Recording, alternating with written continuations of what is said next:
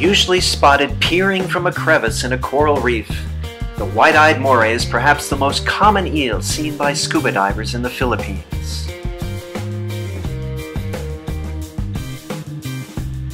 Here's a closer look at those distinctive white eyes.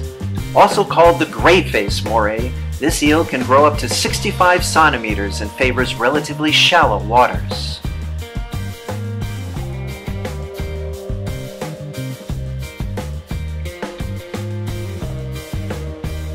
White-eyed morays are typically found singly, but not always.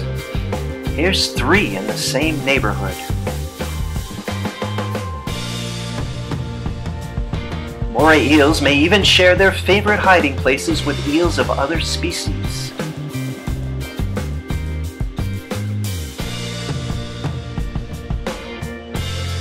This white-eyed moray is willing to venture out of his hole in order to grab a snack.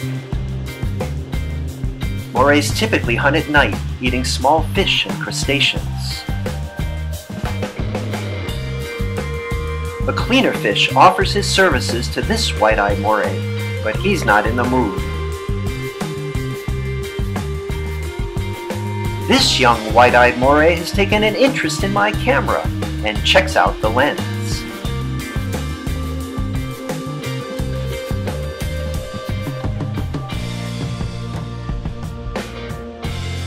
The moray eel's wedge-shaped mouth continuously opens and closes. Although intimidating, this behavior merely pumps water through its gills to allow it to breathe. I found this eel on a night dive, and it's time for him to hunt for dinner.